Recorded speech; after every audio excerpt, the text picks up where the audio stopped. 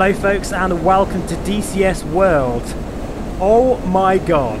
That's how I'm going to start this video, because we've got a new update and it is for Dynamic Foverated Rendering for the Varjo Aero, and I'm using it right now over the Syria map,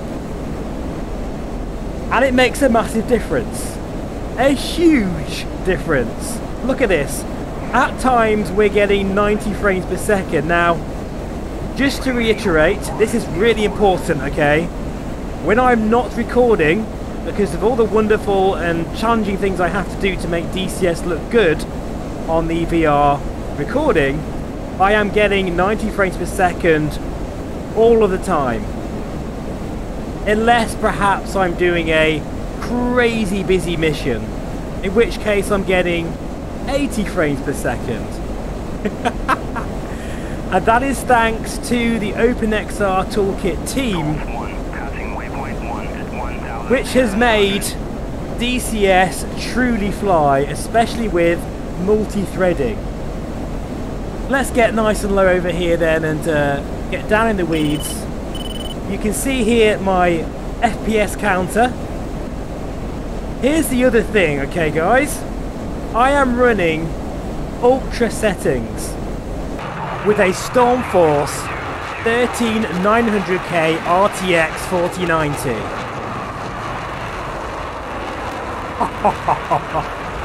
Now, one thing I have forgotten about DCS, I haven't used the Varjo Aero since my trip to Finland to see Varjo themselves, and I've forgotten how amazing this headset looks in DCS.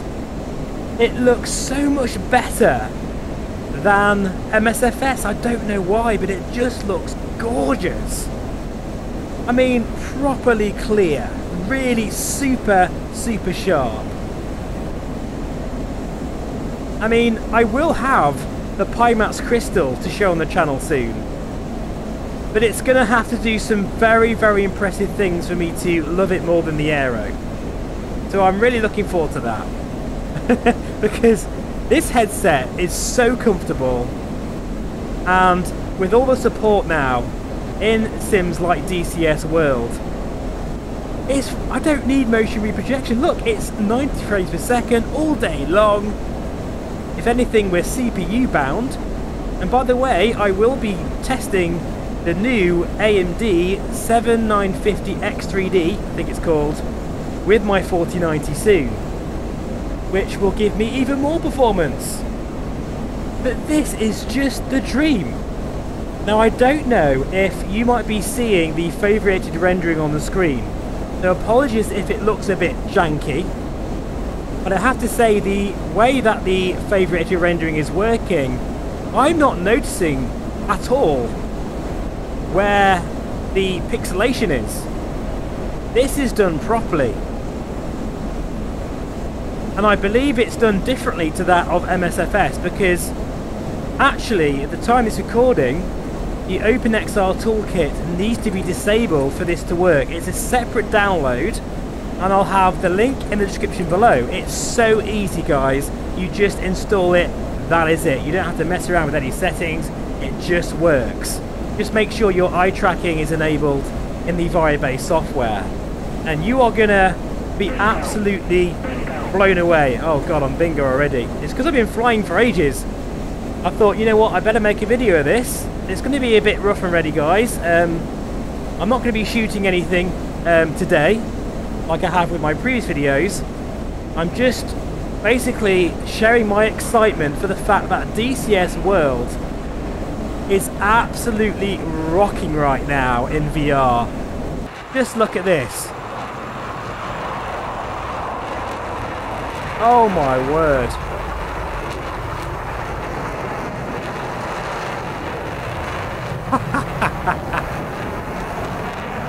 Oh, I love this aircraft so much. I don't really know of a time, guys, that has beaten this for DCS in terms of the excitement that's coming for VR. I mean, DLSS is coming as well, but I think if you've got a 4090, a Varjo Aero, you don't need it. You've got clear image all day long with this kind of visuals here now. Ultra settings, 90 frames per second. It really is a proper game changer. Oh God, I am going to spend the next couple of weeks in DCS World, guys, so apologies if there's no MSFS content from this point onwards for a bit. Well, I have got a couple of videos already loaded up, but I'm truly blown away with this. This simple little flight I'm doing here has to be one of the best VR experiences I've ever had. I'm telling you guys, seriously. Simply because it's so smooth. Like, 90 frames per second. DCS World, Varjo Aero, DOF LTH2. It's incredible. At the moment I'm trying out a new profile for my H2 rig, and actually it's not really moving enough, so I need to sort that out. So if you're wondering why it's not... Oh God, I really need to land, guys.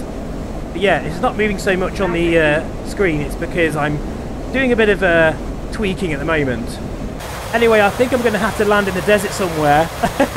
But I just wanted to share my absolute joy with the fact that with the latest multi-threading update in DCS World, and now with the DFR update, the Varjo Aero, this is the absolute dream. Thank you so much for watching, as always. I truly appreciate it. And by the way, before I go, I still have a discount code for the Varjo Aero. It's only about €100 off, but at the time of recording, I think it finishes early April. So if you are looking at getting a Varjo Aero, make sure you use my discount code. And that's all I've got today, folks. Take care and bye for now. 90 frames per second. It's finally here.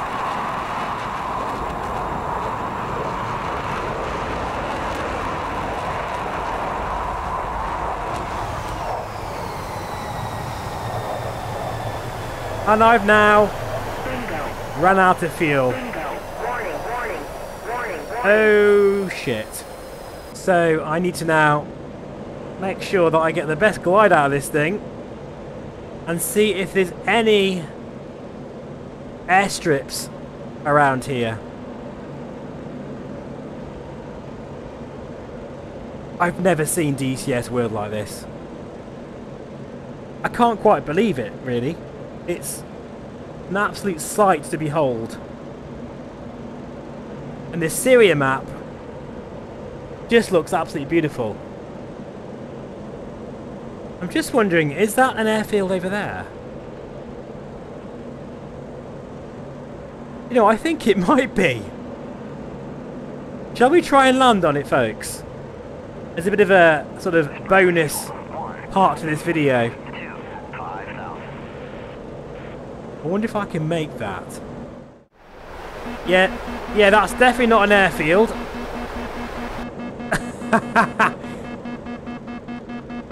But you know what, I reckon there's one over there, but we're not going to make it, guys. We're just not going to make it. So what we'll do is, I'm going to pick that field in front of us. And let's see if we manage to make this. Oh, there's some pylons there. Perfect. I'm going to go for this. Wish me luck, guys. Here we go.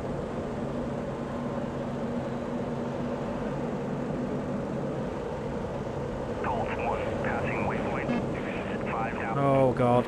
I don't like the feeling. I'm going to head for that clearing there. Ooh! How about that? We actually made it. I'm happy with that. I think we did a pretty good job there, guys. What do you reckon? Anyway, what a way to end the video.